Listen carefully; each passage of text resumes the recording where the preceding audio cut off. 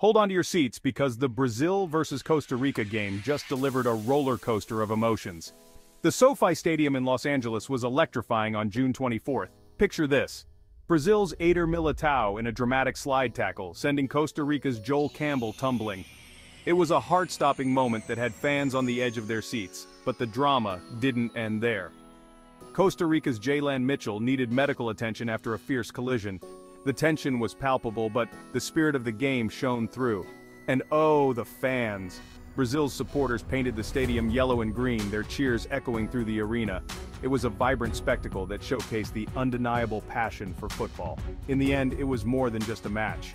It was a display of skill, resilience, and pure football magic. Stay tuned for more unforgettable moments from Copa America 2024. Don't forget to like, subscribe, and hit that notification bell.